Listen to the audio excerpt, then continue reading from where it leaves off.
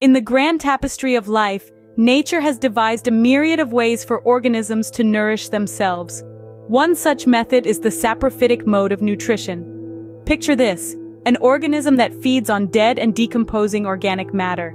It might not sound glamorous, but it's a crucial part of our ecosystem. This is saprophytism in action. So what exactly is the saprophytic mode of nutrition?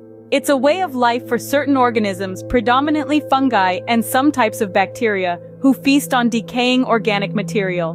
Rather than getting their nutrients from the sun or from other living things, these saprophytes extract their sustenance from the remnants of life that has come and gone. Now let's dive into the process of saprophytic nutrition. Imagine a fallen tree in the middle of a forest. Over time, it starts to decompose. This is where our saprophytic friends come into play. They excrete enzymes onto the decaying matter, which break down complex organic materials into simpler substances.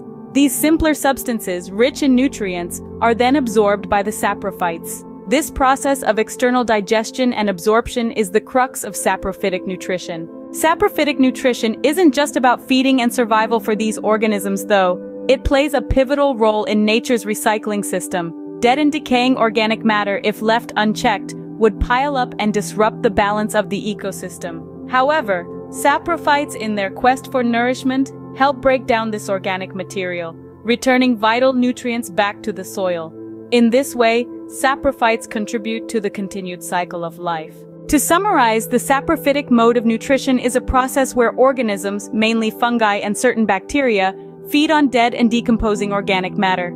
They do this by secreting enzymes that break down complex substances into simpler, absorbable nutrients. Not only does this provide sustenance for the saprophytes, but it also plays a vital role in recycling nutrients within the ecosystem.